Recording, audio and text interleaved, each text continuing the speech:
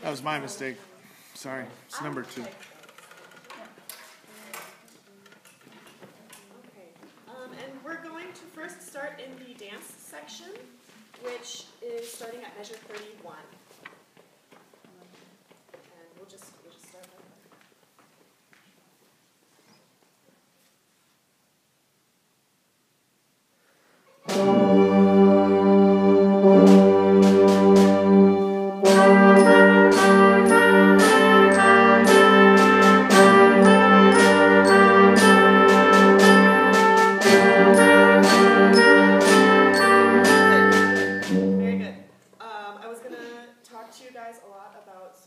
Separation between the notes.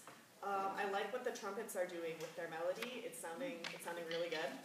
And let's all, whenever that melody occurs, let's all try and make it sort of in the way that it just occurred in the trumpets. I really like that sound. And if anything, even just a little bit more separation between that. Otherwise, it's really good. Can we just play the first, whoever has the first 2 measures?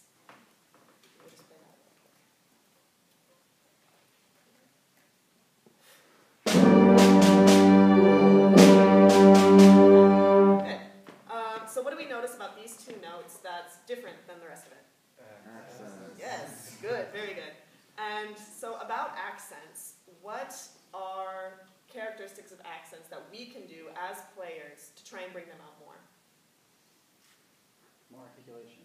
Good, good. Articulation and Space. space. Good, good, good. So can we all try and taking just a little sort of like 16th rest of just a little breath, not necessarily breathing, but just a little bit just of space just between those accents so that we can really bring those out more. And one more time, and we're going to go on a little bit.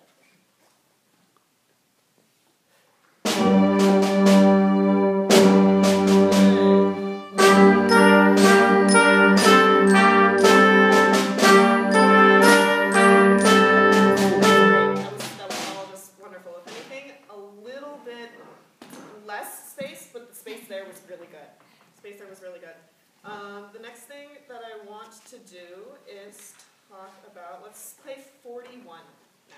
And I want you guys to tell me what's different about this. So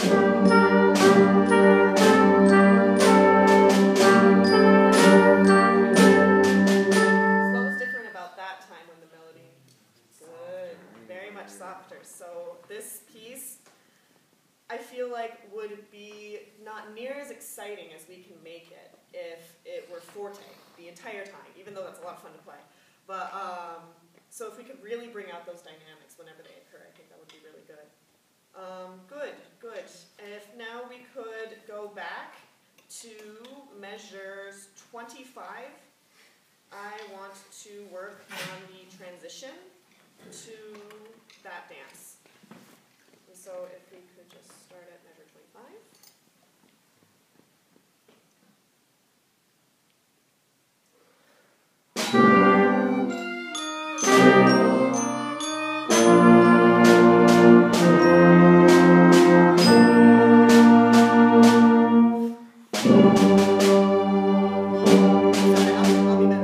I'll be better for you there. If we could try three before the allegro.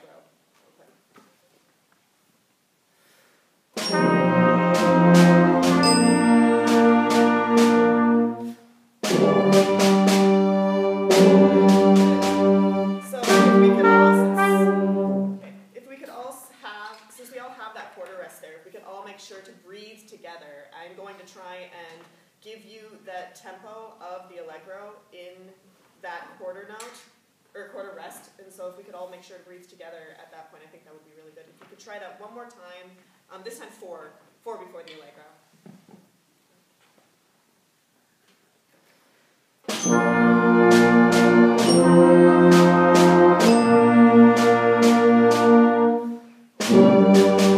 Okay.